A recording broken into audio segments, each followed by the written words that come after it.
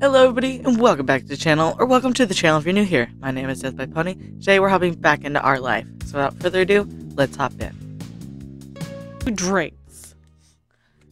It was late enough in the day that you were surprised to hear a knock on the door. Seeing who was waiting on the other side only doubled the surprise.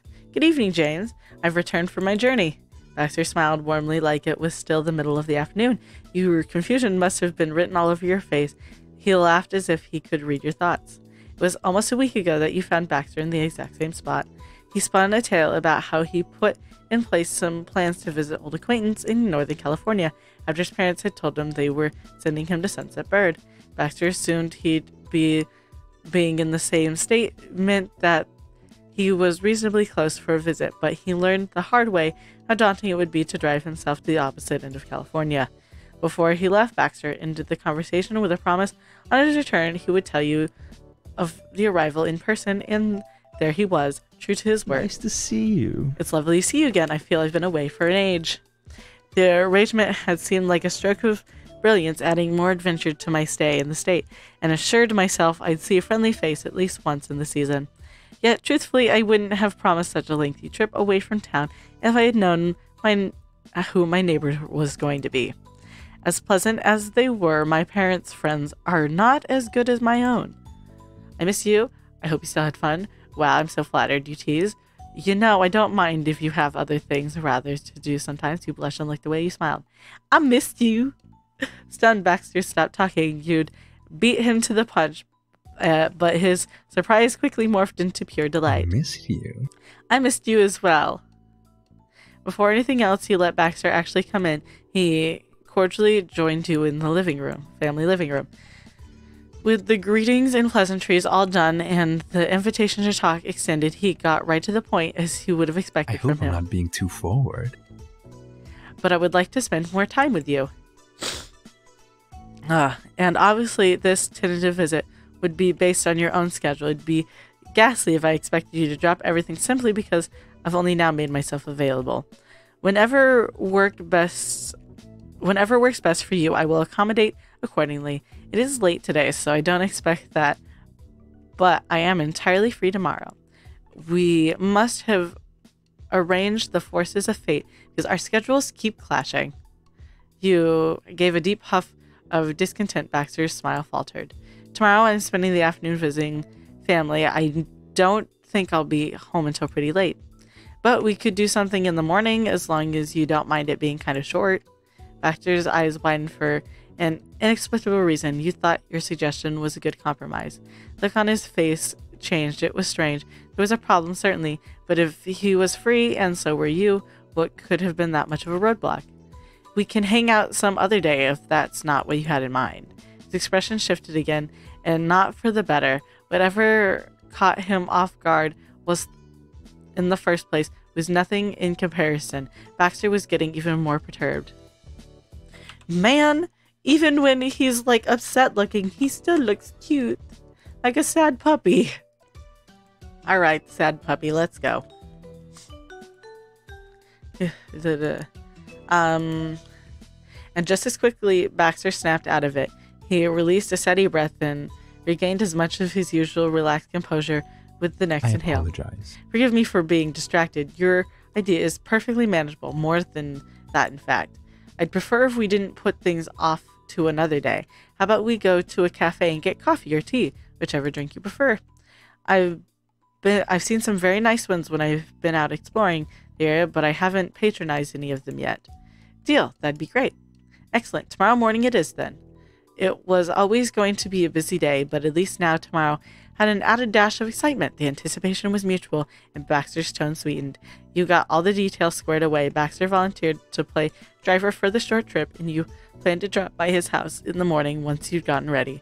When that was settled, there was nothing left to do other than to say your goodbyes for the night. Baxter politely dipped his head. Bye, have a good night. Goodbye for today. As well, see you soon, James. As he turned to go, both of you found little ways to stretch the seconds lingering for as long as you could. Then he was gone. The rest of the night passed pleasantly. Your thoughts wandered along all the fun paths could unfold tomorrow. The next morning, you were up and out the door like a whirlwind. Your eyes were set on your goal as you went up the hill and across the street to Baxter's condo. Knocking on the door, you tried to guess at the cafe Baxter had in mind. He'd mentioned before that there were a few that caught his eye, but you weren't sure what that meant exactly. Your growing curiosity wouldn't have to wait much longer, or maybe it would. As soon as you stood in front of Baxter's shut condo, you gradually realized it was taking quite a while for him to answer the door, much more than normal. Blinking, your head swiveled as you double-checked your own sanity that you had the right house. You did, but Baxter was still nowhere to be seen. You rang the doorbell next. A couple of minutes passed, and finally began to hear a faint clattering inside the house. The door pulled open a crack, and it was just barely enough to see Baxter on the other side, wearing half-lit days. Not his usual outfit, that was for sure. "Hey there, Baxter, you okay?" He yawned loudly and then sheepishly followed your line of sight to look down at himself. He frowned the second it clicked that he wasn't dressed for the event. You guessed those were his pajamas. "I deeply apologize, James. I will need an additional moment before we can leave. I'm running late, it seems." As he shut the door, you were left there in his doorstep entirely at a loss. His bizarre behavior was unexplainable, at least for the second it took for your brain to completely process what had happened. It dawned on you that this was the first time you'd actually seen Baxter before noon, and how that might not be a random coincidence. He wasn't a morning person. Suddenly, the door flung all the way open, nearly knocking you backwards. Baxter was back, and this time you got a full view. Baxter was indeed wearing only his pajamas, black and white PJs, of course. "Excuse me," that was rather impolite. You couldn't tell by the tone of his voice, which was incidentally he was even referring to, shutting the door in your face or the way the situation was dragged on forever. It was hard to know, but Baxter moved aside enough that you could pass by. "Why don't you come in?" You went inside the entryway and into the living room. At that point, you were more concerned about Baxter safely navigating his own home than you were about even making it to the cafe. You paused to take in the space, and unable to help yourself after all those years trying to avoid this condo, you were actually inside. Honestly, you never thought that would happen. As much as you wanted to explore, there were even more unexpected things taking precedence. Your attention returned to Baxter. He closed the door and followed behind. Baxter pinched the bridge of his nose between his thumbs and forefingers as his feet dragged.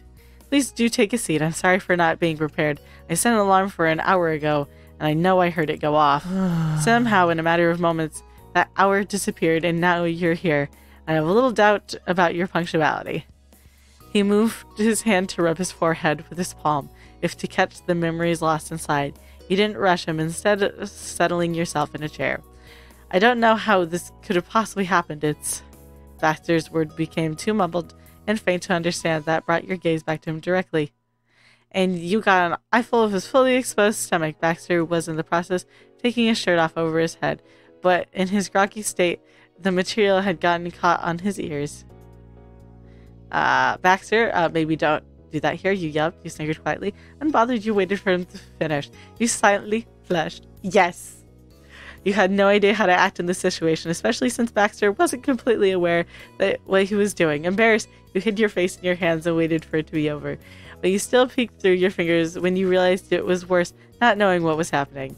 Baxter readjusted his shirt after failing to get it off, working through the tiredness to conceptualize a plan B. Then he hazily met your eyes. Baxter held for several heartbeats, and then his brows bent up. Did something happen? Your blush burned hotter, thoughting you kept yourself hidden. "Are you okay? What's wrong?" You shook your head, and the situation gradually dawned on Baxter. He glanced down at his wrinkled clothes. "Oh no, that's not correct. I'm sorry. I'm used to living with dorm mates. They don't care about that sort of behavior. I've lost my manners. I'll go change properly in my room. Please stay here. I'll be back in 2 shakes." And with that, the situation was out of your hand. But what if? Now we need to know. We'll wait for him to finish. This was easily the last thing you ever expected from someone normally so formal, but you couldn't be surprised either. Baxter was moving on sleepy autopilot. A flawed 1-2, struggling to his feet to free his face from his shirt, and before you could ask him if he wanted any help, Baxter let go fabric go. He readjusted it comfortably back on his body, working through the tiredness to conceptualize plan B, then squinted at you confused. Followed your line of sight to his wrinkled clothes. "Oh, that's not correct. I'm sorry. I'm used to living with dorm mates. They don't care about that sort of behavior. I've lost my manners. I'll go change properly in my room. There's no harm done. I really don't mind. No. He waved his hand, dismissing your notion completely. He sighed deeply, still seemingly absent-mindedly. You're my guest, and I'm being terribly rude. Please stay here. I'll be back in 2 shakes. With that, the situation was out of your hands. You watched him fumble his way through the room. Baxter made it upstairs, and the slam of the door sent the house rattling. The following dead silence only lasted a split second. Sorry. His voice rang from what you assumed was his bedroom. Next words were clear. He must have opened the door again to speak. Didn't mean to do that at all. That's okay. I think I pulled the door too hard. No problem. That happens. I swear the noise was completely unintentional. He didn't add anything else after that. He remained where he had left you in a rapid growing state of disbelief. To put it nicely, Baxter was a total mess, and somehow the universe deemed you worthy of having a front row seat. It's kind of funny to know he wasn't always so poised. The whole thing was hilarious. You felt bad about bothering him. Clearly bad time. It was extremely cute. You're annoyed he couldn't get his act together. It's adorable.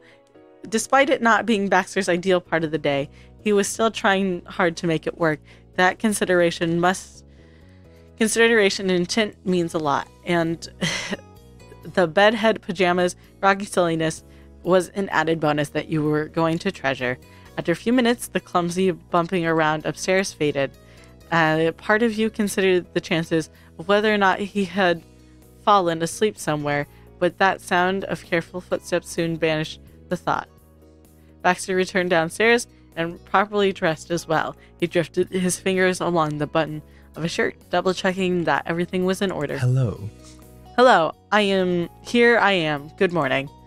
You were pleasantly surprised to see him already. Hopefully, he was actually doing as well as he was trying to. Morning, sleepyhead. I can't emphasize this enough. Thank you so much for your patience. I apologize for that unnecessary bump in our plans. Baxter graciously moved beyond his earlier antics. If you hadn't witnessed it firsthand, you probably wouldn't have believed it even happened. The man is cute, so we can excuse it. Though, as you observed him more and more, you noted the signs. He hadn't erased all evidence a few minutes ago yet, if you knew to look for it. His usual pristine and deliberately put together outfit was pulled and tucked in the wrong places. There were even wrinkles. I was going to say, is his shirt on backwards? But I saw the buttons. Baxter turned his head in an attempt to suppress a yawn, and there was a dull edge that his entire demeanor. He hadn't quite reached his usual razor-sharp wit yet. That's all right. You still quietly enjoyed his soft, easygoing state of Baxter. You're welcome. Are you really all right? You don't have to do this. So you're not a morning person. It really wasn't any trouble. Hugh smiled reassuringly. So you're not a morning person. You'd be correct. He let his gaze fall away somewhere beside frowning. I am the furthest thing from being a morning person these days. Good to know, Night Owl. But then his smile slipped and you could see Baxter's guilt surfacing. I should admit directly that mornings are, as you might have surmised, a challenge. It wasn't always this way. I swear, the older I get, the more early hours become a chore. I got up at dawn for school for years, but college allowed me to actively avoid morning classes altogether. Now I can't even remember the last time I had an occasion to be out before 11 at the earliest. Baxter rubbed the back of his neck. His frustration with himself was palpable. Seriously, you don't need to feel bad. Some people are built that way. Nevertheless, it's jarring to be entirely lost for a specific chunk of the day. I expected I would have a rough start, but I never thought I'd handle the occasion this poorly. I certainly would have made better choices if I knew this was the sight I'd be showing you. The intensity in his voice was gradually lessened until the final part was delivered quietly. He couldn't even look at you as he muttered, "Aw, he's just embarrassed." But if you're still interested, I would be thrilled to go and have our charming cafe breakfast. It would be a shame to miss out on the chance. Okay, of course I'm interested. You nodded. I'd like that. But if I'm driving, would it be alright if I drove your car? I'm not as tired. Okay. Okay, wonderful. A wave of relief smoothed out worry from his brow. It was sweet and pulled a quiet chuckle from you. Baxter's feet scuffed over the ground as he followed you out of the condo. He simply shut the front door before walking into the street. Hey, Baxter, you might want to lock that. Did you forget to lock the door? He shrugged it off. There was nothing else to do after that. Cove didn't lock his door either. They had that in common. You couldn't believe he was about to leave the neighborhood like that. Well, with normal Baxter, you couldn't believe it. It made perfect sense with morning Baxter. Baxter paused, his face scrunched up in confusion. You pointed out the condo. He followed the motion, peering over his shoulders. Ah, good catch. Thank you.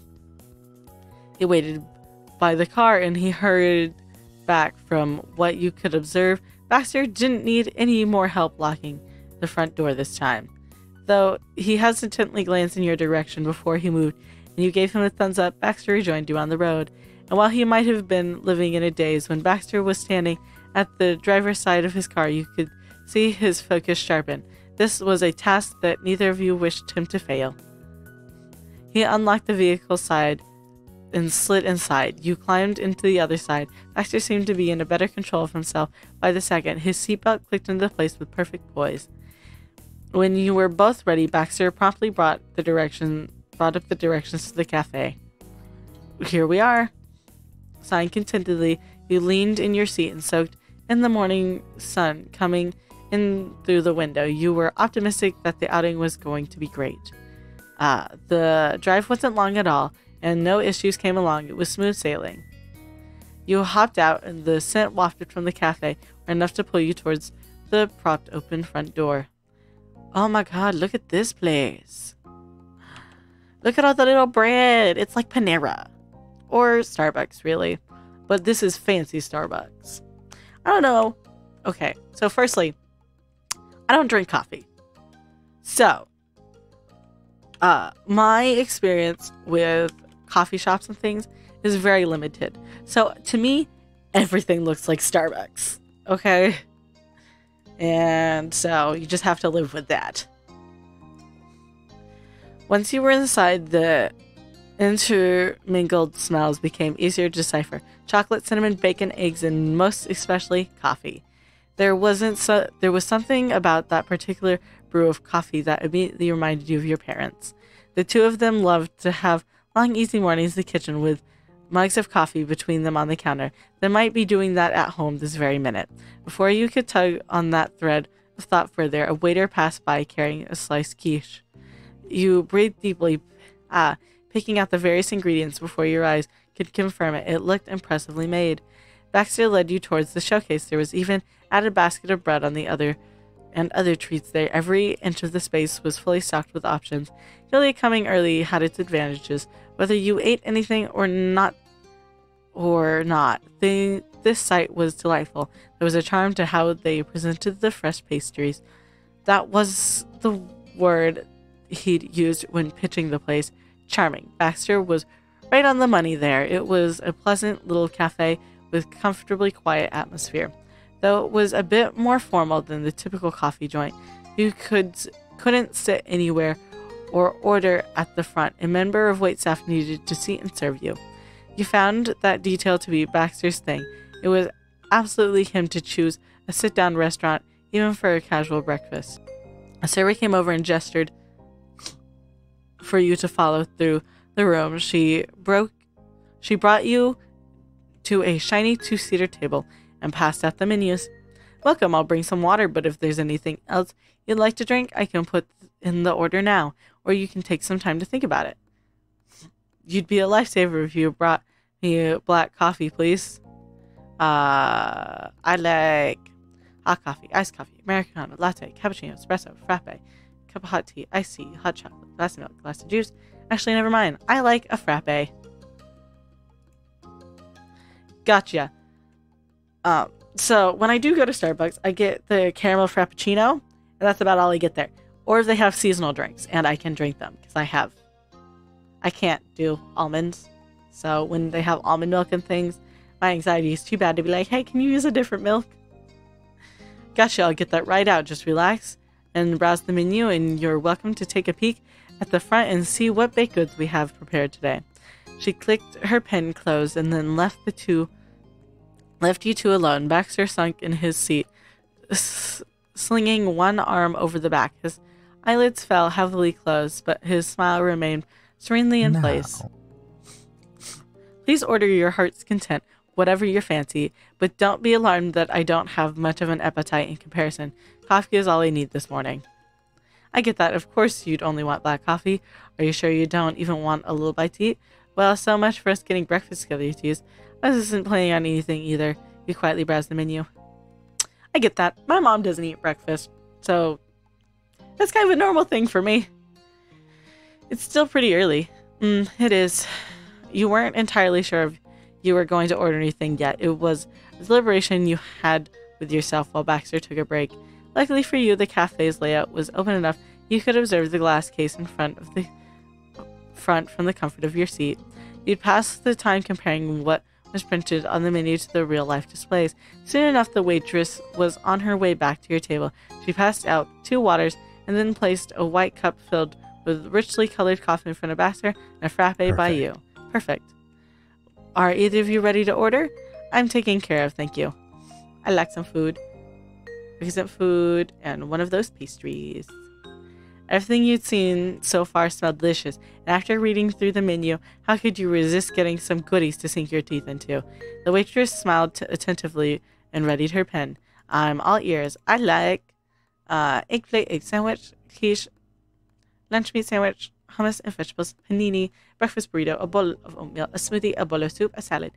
I am a breakfast burrito person, and I'd like a croissant, a piece of coffee cake, a muffin, slice of banana bread, Danish cheese, fruit Danish, a cinnamon roll, scone, cookie, piece of cake, piece of pie, a cup of bread pudding, a bear claw.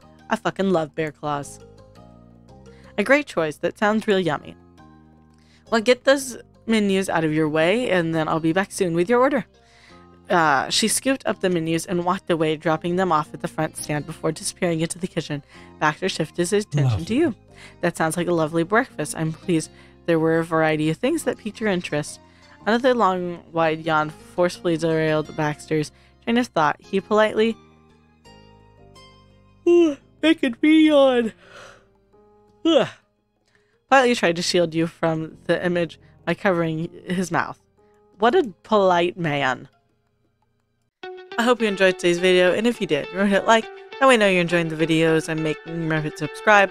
That way YouTube brings you back here to see what's next. And I won't take up any more of your time. Have a good day, and I'll see y'all next time. Bye.